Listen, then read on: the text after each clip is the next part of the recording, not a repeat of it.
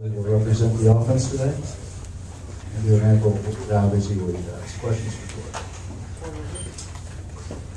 Tori, in high school, were you a Carolina fan, Clemson fan? In high school, I really didn't understand the rivalry because at Rock Hill High School, our school was divided. A lot of people, were Clemson and Carolina fans, but after I enrolled in USC, it's something that's taken over, and I'm the biggest Gamecock fan out there.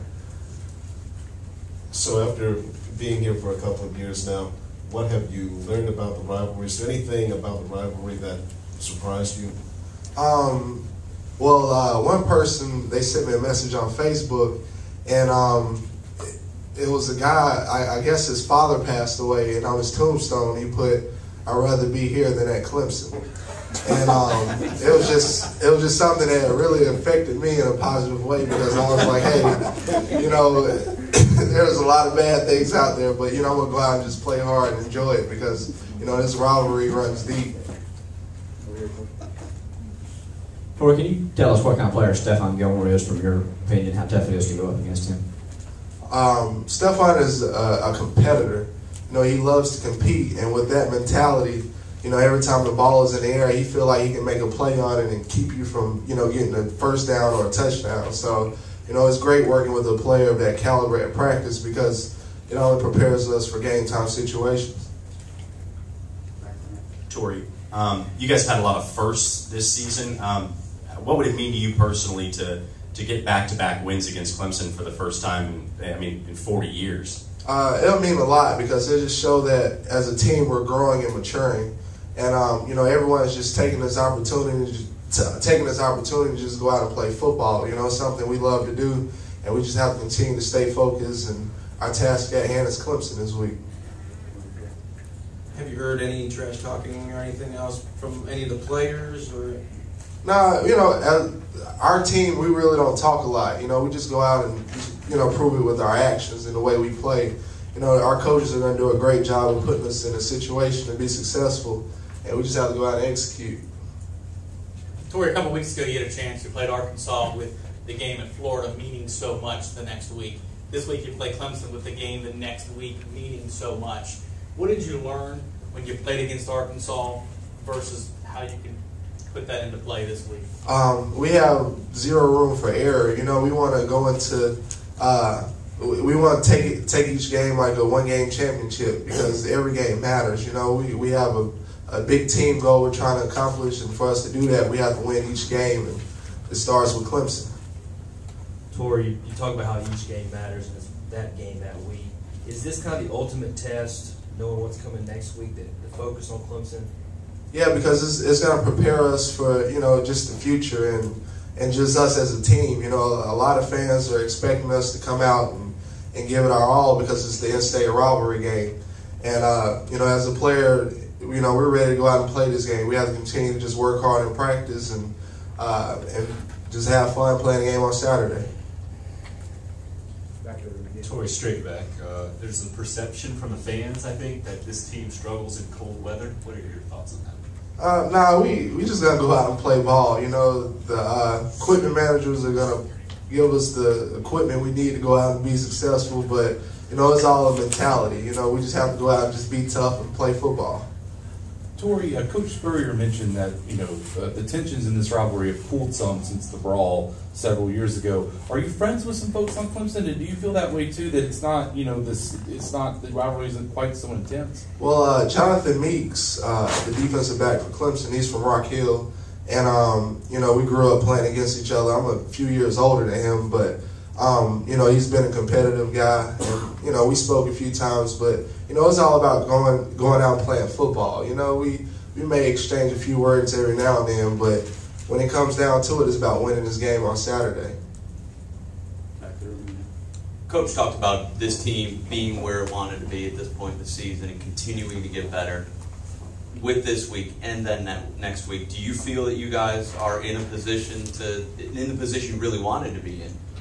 Yeah, because we worked extremely hard in the off season. Our goal was to go undefeated, and with us taking the losses, it really helped us as a team, because we understand how valuable each game is, and with Saturday coming around the corner, it's just opportunity for us to go out and prove to the world that we're as advertised. Tori here. We were asking Coach Spurrier about the difference between this team and maybe some past teams here at South Carolina. He talked about the leadership abilities, not only of the older guys, but some of the younger guys too. And he credited some of that to guys coming from programs like you did, with a tradition of winning teams and winning championships. If you don't mind, just the difference you see maybe in this year's team, how this team has come together that way and has that sort of mentality. Well, it's just competing because if you catch us away from the football field, everyone is still competing against each other, and it's contagious because everyone wants to win. When we go against the defensive backs and one-on-one drills, if you lose, you're gonna hear about it for the rest of the day, and that mentality it's really propelled our team.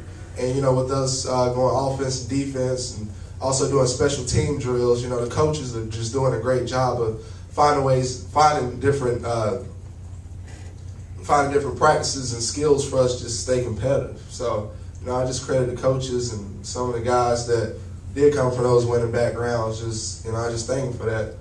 In your mind, is this more of a together team, more of a team than maybe in the last? Yeah, we're a very close-knit bunch. We're just it's just love. With us losing Kenny McKinley, it really just brought us closer together, and we really appreciate the days we have because Coach Spurrier, he showed us something on the board that 18 through 23 or 24, that's when you're gonna get to play football. And most people live to their 70 years old, but he's like, these are the times of your life you're really gonna remember. And that hit home for me because it just make me appreciate playing football, and the way I can give back to the team is just giving it my all. Tori, up here. I know every game's important, but is this rivalry, in your mind, is this more important to the fans than it really is to the players? I mean, it seems like this is maybe just another game on the schedule. It's very important to us, but we have to treat every game like it's a championship game. It's a one-game season, and we're just going to continue to work hard, and on Saturday, hopefully we'll be victorious. Tori, do you like the color orange? Would you ever wear anything orange? Yeah, I have a few orange shirts, a few polo shirts. My girlfriend thinks it looks good on me, so I got to wear it. So I got to do whatever, to make her happy. Tori, how different is this November compared to some past Novembers around here? Past Novembers have been, a number of disappointments. I guess a few seasons ago, people would call it the orange slide or the orange crush when you play Tennessee, Florida, and Clemson.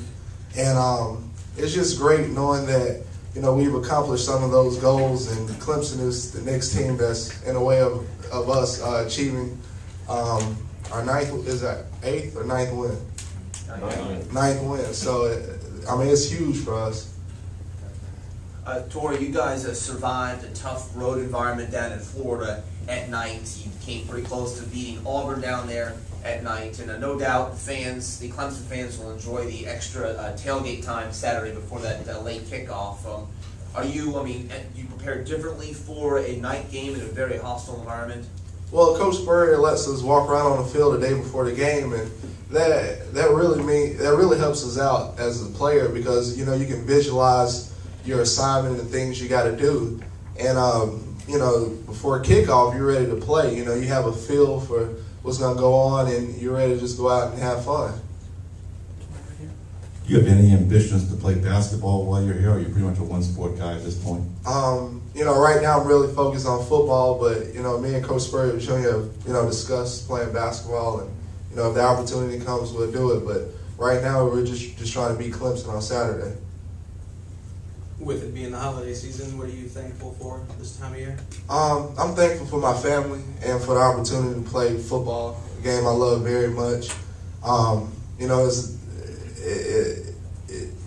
It really makes me feel great knowing that my mother doesn't have to, take her pocketbook and reach in it to pay for my books and everything, because when I look at the receipt of our scholarship, man, it's very expensive, and I'm just thankful for, my high school coaches and the people that had a positive influence in my life to push me to get where I'm at today, because, you know, I get to play football for fun.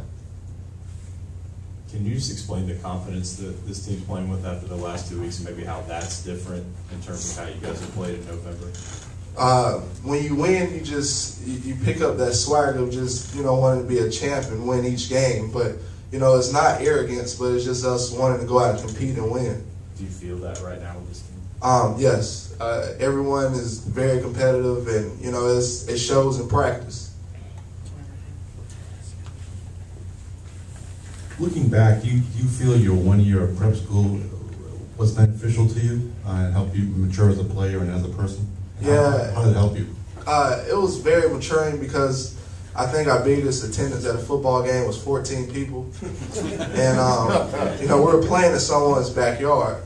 And, you know, at the time I was like, man, I got to get out of this place. But when I look back at it now, you know, I'm just very appreciative. You know, I thank the equipment managers every time they give me my bag, you know, for my practice stuff, as well as, you know, a fan that wants an autograph. You know, it's nothing to take a picture or just to show the appreciation you have for someone that, you know, adore you as a player. So I'm just very thankful, and, you know, it's made me a better player. All right, with that, we'll let Tori go.